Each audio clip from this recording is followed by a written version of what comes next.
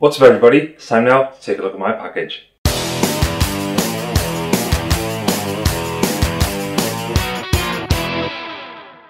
So today's video is an unboxing and then we're going to be looking at some specs of a microphone and giving it a quick test as well. I've been looking at doing some podcasts for a while and wanting to upgrade some equipment so that the quality of it is much better than what I used to do. Because before I used to just use a GoPro or a single camera and it was okay, but the sound quality wasn't great and the picture wasn't great. So one of the first things that I needed was a new microphone, and I needed an XLR one so I can plug it into the Zoom H4n. So one of the microphones that I got is this one from MAONO. So yeah, just going to unbox it now. So I'll take this off.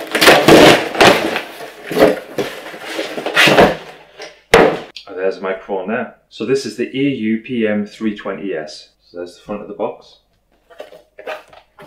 On the back of the box it's got all the different specs as well about the microphone.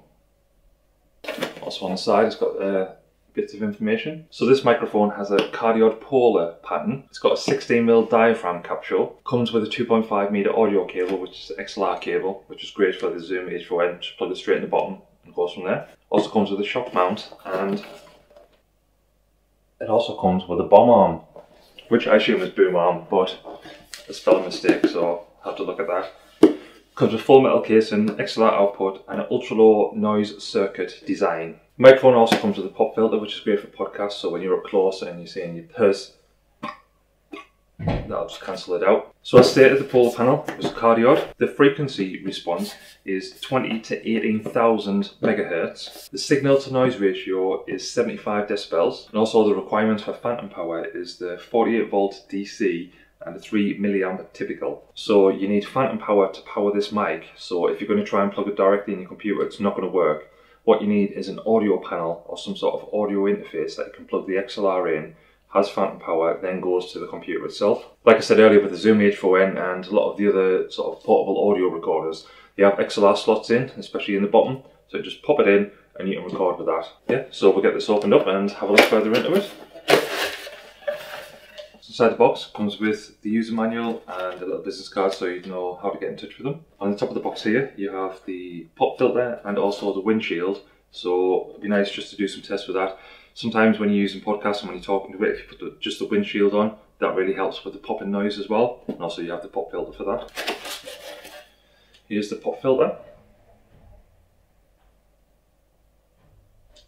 And you can see there it's got the logo on for the MAONO. And just lifting this off, then underneath we have the mic itself here, we have the XLR cable, have the boom stand, shock mount, and also the thing to attach it to the table.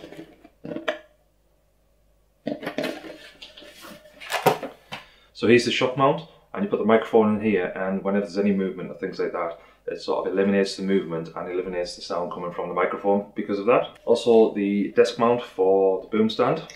So you mount that to your table and you put the boom arm in there and you put the microphone where you need it. So there's the boom arm, and like I said, you attach that to the mount and the microphone goes on here and you can move it wherever you want it. So you spin it around, up, down, further in, further out, and just use this to have full movement of the microphone so you can get it exactly where you need it. And there's the XLR cable. So this is a high grade low noise cable, and as I read earlier it's 2.5 meters worth of cable, so there's plenty of cable there so you can have your audio recorder away and have your microphone up close to you.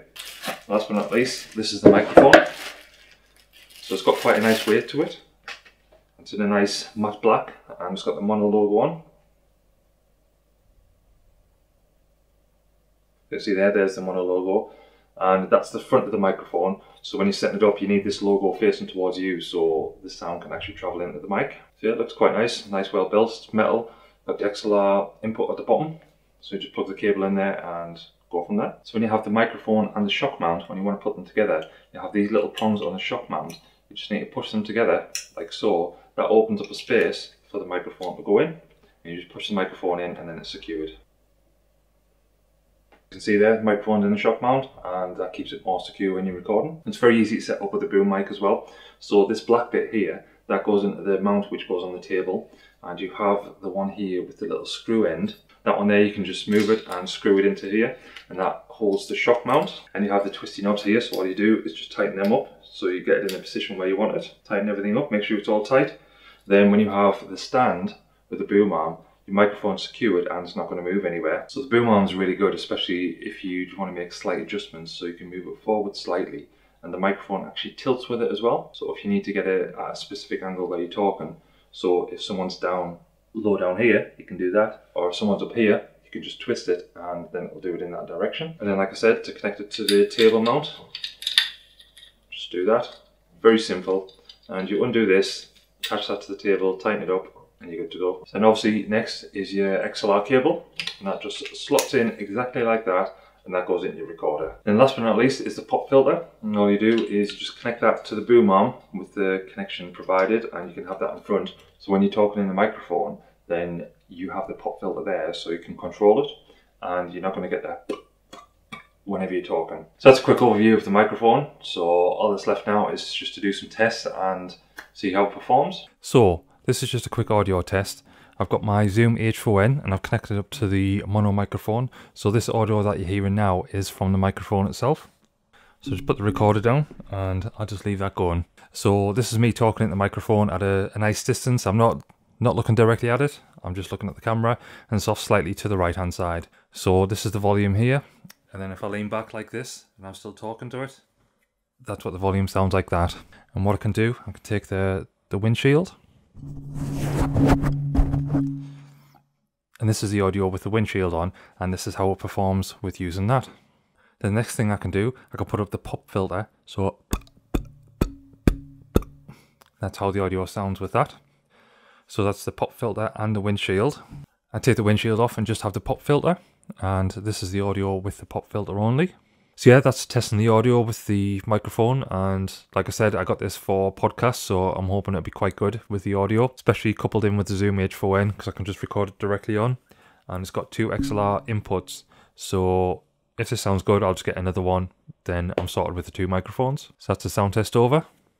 Hope you enjoyed that unboxing and a little quick review of it. The review is quite limited because I've just got the microphone and just put it through the initial tests that I normally do with it. So of course I'm going to be using this in the field and use it on podcasts and things like that. So I'm not going to do another video in the future with a much better review of it, so that I've used it over time, just see where the likes, dislikes, positives and negatives are. But at the moment, for the build quality of the microphone itself, and everything else, the price that you pay for it is just an absolute steal. So if you're in the game looking for a cheap XLR microphone, then I definitely recommend this. When I'm on the Mac and I'm doing Zoom calls and recording content of me recording the screen, that sort of thing, the microphone that I use is a USB microphone which plugs directly into the Mac itself, and that's a Samsung microphone.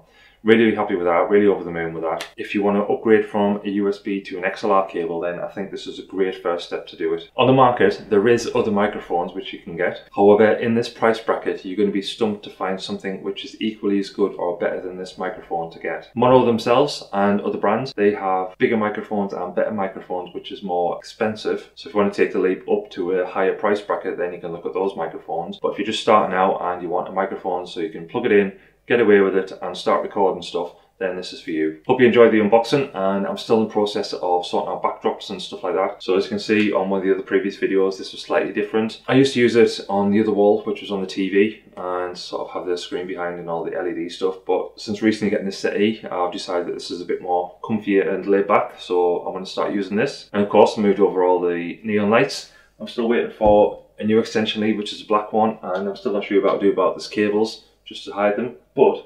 if I'm just using the one light, it's a bit boring, so the background's a bit more interesting, so we'll see how it goes. Knowing me, I'll probably end up changing it again, but who knows. So yeah, hope to do more unboxings very soon. Got loads of new tech stuff, so looking to try that out and put up the reviews on YouTube. If you're into photography or videography and these videos are helpful with you, please give the channel a subscribe. It'd be great to have you on. Leave a comment below as well, what you thought of the video, what you think of the microphone, and I'm looking forward to doing more behind the scenes video shoots and photo shoots of different things that I do for clients and for personal work. So until next time, see ya.